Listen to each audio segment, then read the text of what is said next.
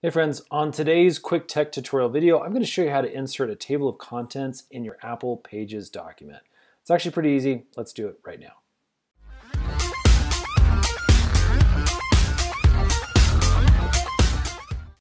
Okay, as you can see, I've got a basic Apple Pages document opened up here. It's blank on the first page. And you can do this a number of different ways. You can either start your document or you can start with this table of contents and then have the document or table of contents auto update anytime you add a new item that needs to be placed there. So let's go ahead and start with that. What I'm going to do is I'm going to come up here to the little insert menu. I'm going to click this and we're going to come down here to table of contents. Now you can either do this for a section or you can do it for the whole document. In this example, we're going to use it the whole document. So I'm going to click on this. Now, as you can see, we've got a little dialog box that opens up that says, hey, there's nothing in here because you don't have specific paragraph styles set up yet. So what we're going to do is going to come over here to the right-hand side, and we need to customize the styles or the type of text that you want this table of contents to recognize as items that you want it to populate with.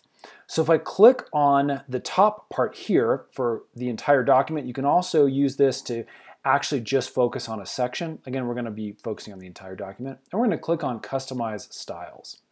Now this is going to open up and this is going to let us select what types of text that we want to be automatically inserted into the table of contents.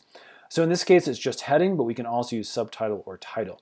So again, take note of this, because what this now means is if we want it to show up here, we have to use the heading item as our text that we insert into the document. So I'm going to come back over here, and what we're going to do is actually just hit the return key a couple of times, and that's going to allow us to move down the sheet just a touch. And then I'm going to come over here and make sure you're on the format function over here. You have a document or format menu. We're going to make sure we're on the format menu. We're coming down here to the text, and obviously you can see this defaults to body. If I use this down arrow, we can then select heading. Remember, that is what the table of contents is going to see as the type of text you want to insert here. So let's click on heading, and then let's go ahead and just do test. And then if we hit the enter key again, we're going to go back to body over in this area. And so again, you can just write the body of this specific section, and then maybe we'll hit the enter key a couple more times. And now we want to start a new section that we want to show up. Let's hit that heading again, and let's do test 2.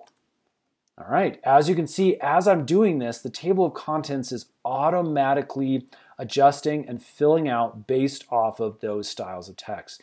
It's also giving us the associated page where this specific text exists. So again, that's a super basic example to show you how things work. Play with it, make sure it works within your document. Again, if you've already produced your document, all you need to do is figure out what type of text, whether a heading or title or subtitle you used here. Come up here and make sure you have that table of contents selected for that style of font or that type of text so that it auto-populates.